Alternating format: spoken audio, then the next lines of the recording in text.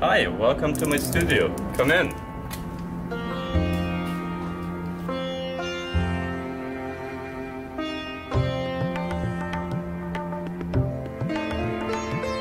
Hi, welcome. Another week, another painting. Here we have an oil painting on canvas. This painting has many levels, symbolistic and energy-wise. Energy-wise colors are energy like we talked before.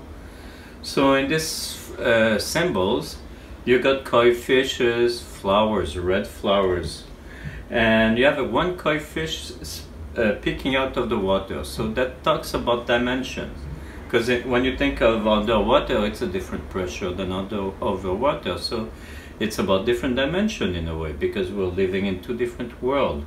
Though we are touching each other, we can intrude on other dimension in that way. It's a feng shui paint influenced by the spirit of feng shui, in the fact that those painting in different area of the house, by seeing them, can influence you to create something. In this one, it's about creating love, friendship, and wealth. The friendship is the fact that you have a group of koi fish, of living things living together with flowers. You got 10 koi fish in feng shui. That's a completion number, so that means your life is full, it's completed, and they're going in a circle.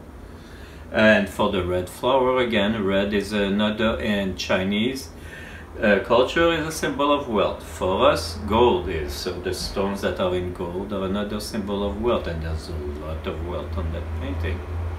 So it's a really good tool for give you the impulse of creating. I guess there's maybe more layers, but maybe you should let me know what you think.